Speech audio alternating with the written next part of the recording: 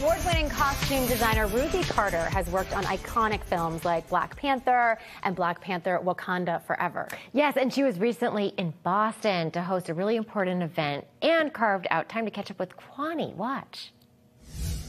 Ruth E. Carter, thank you for stopping by right before a very busy weekend here in your home state. Take a deep breath, because I know you have a lot to do this weekend. Yeah. First, you'll be emceeing the BAA Honors Boston Arts Academy, their annual fundraiser. How does it feel to, one, how important is the Boston Arts Academy to you? Oh, listen, I mean, mentorship is important. Having a space that's a public school, the only public school that's dedicated to arts education in the country, but also that, you know, children have a place to go when they have this special something inside of them that's burning, like the desire to be an artist, the desire to be a dancer, the desire to, to perform.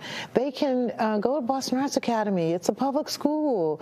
And I wish I had that growing up. I think I kind of made my own way in terms of art. And now you have mentorship there. You have, education there, so it's great. And you're on the board, so what is it like, to your point of not necessarily growing up with this opportunity, but now being able to give back to the next generation? Yeah, well, I learned a lot, doing it on my own for so long. So now I kind of feel like I can relate to the students and that I have some insight into what they may want or need. Nice. So it's really a nice place to land after going on the journey that I've been on.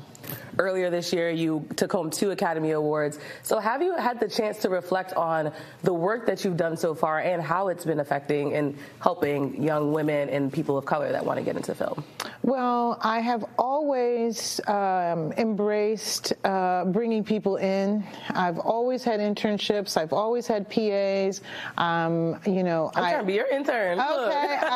I've always liked to see others that were like me come into the fold and not be afraid and to embrace, Afrofuture and what it means to be a storyteller and really the broadness of this profession. It is storytelling, and a lot of people want to put me in the fashion mode, and I appreciate fashion and I love fashion, but costume design is, being a filmmaker, being a collaborator and a filmmaker. You've worked on a ton of iconic films that most people will know at least one of the films you worked on.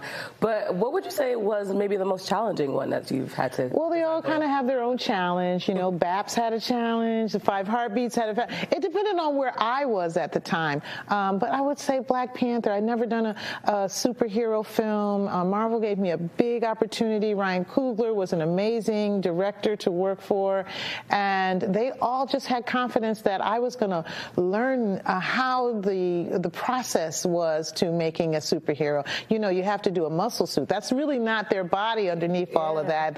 We sculpt and we mold and then we turn this iconic character, this Black Panther, into an African king, which really was the biggest, I think, takeaway from the film is that we got to see Wakanda.